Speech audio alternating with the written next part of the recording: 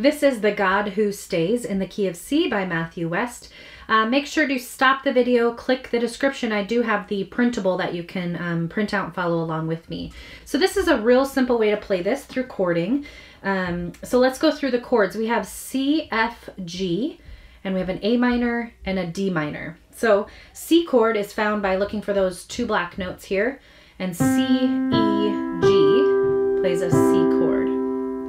Okay, then we move up here to the three black notes.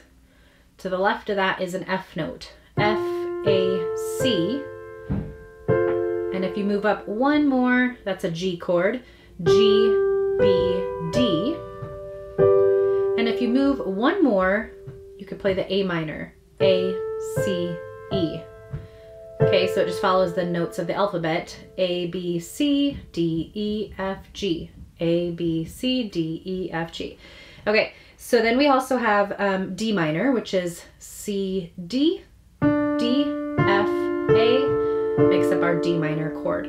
Okay, so let me start by saying that if I play a C chord here, it's okay if you decide to play it up here or wherever you want. There's lots of octaves, so you can play it at different places on the keyboard. So I might play an F chord here, and you might choose that you like the sound of the lower one here. So it doesn't matter, there's a lot of flexibility.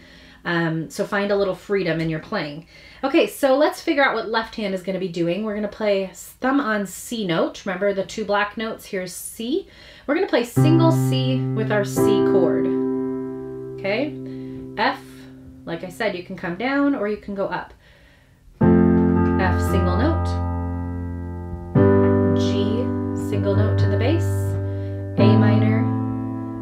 And then with our D minor, we're going to play D minor up here, and we're going to open our thumb in the left hand to the D. Don't move your hand, just move your thumb open. Okay? All right, this is written in 4/4 times, so we are going to do a rhythm I call together, right, together, right, together, right, together, right. You can practice that on the A minor.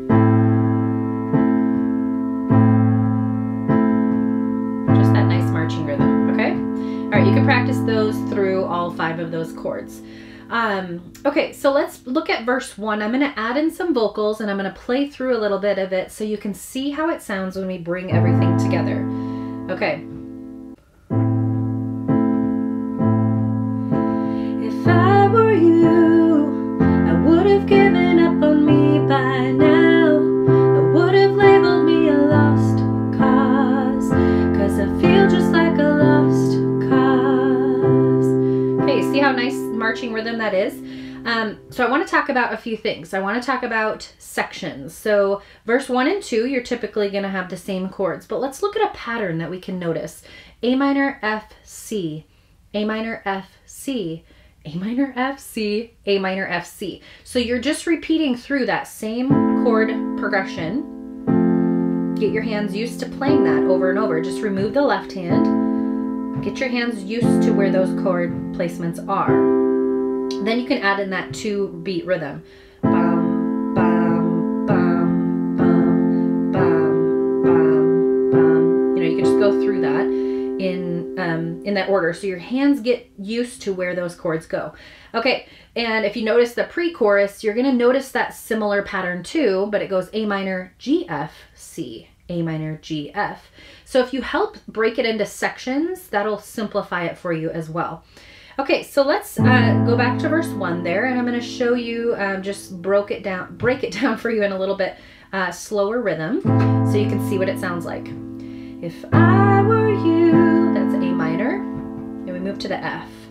I would have given up on, back to the C, me by now. I would have labeled me a A minor, lost cause, F, 'cause I feel just like a C, lost cause, A minor again. If I were you, F, I would have turned around and C, walked away. I would have labeled me B, A minor, beyond repair, F,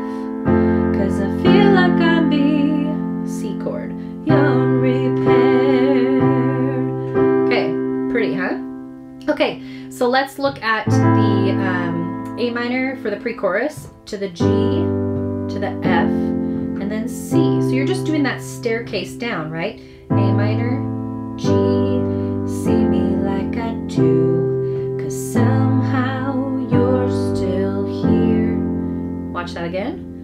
Somehow you don't see me like I do, somehow you're still here. And you could sing that an octave higher if you want, it's just pretty high for me. Okay, so that's just kind of that staircase pattern there for that pre-chorus, okay? Let's look at the chorus. It goes back into the C. You're the God who stays, you're the God who G stays.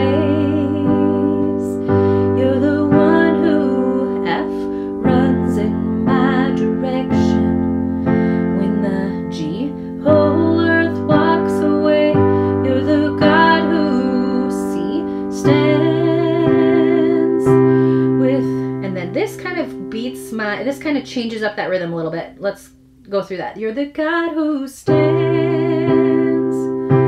with wide open arms. See how that wasn't, that G didn't hold on for 2 beats like that. It just kind of had a short beat. So it goes, you're the God who stands with wide open arms, and you tell me F, nothing I have ever done separate my heart from the God who stays, is C. Stays.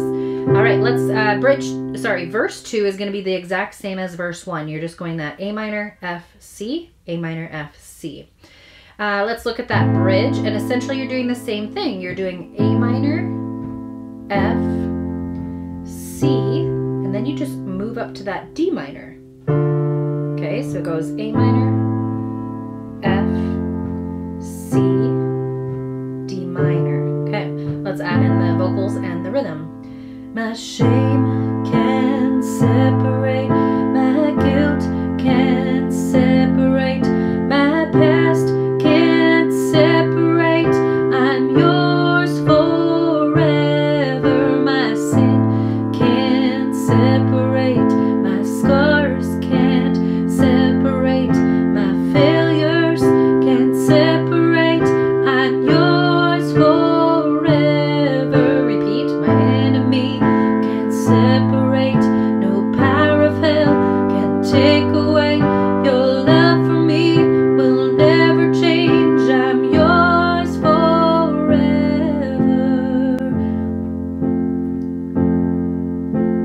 Okay, I'm going to play it beginning to end. You can loop back through any number of those things. You can go from a verse to a chorus, to the bridge, back to the chorus.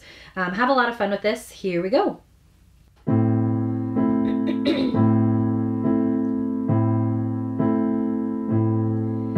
If I were you, I would have given up on me by now.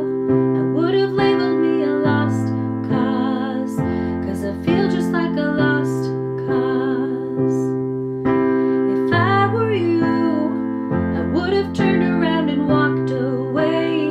I would have labeled me beyond repair, 'cause I feel like I'm beyond repair. 'Cause somehow you don't see me like I do, somehow you're still here. You're the God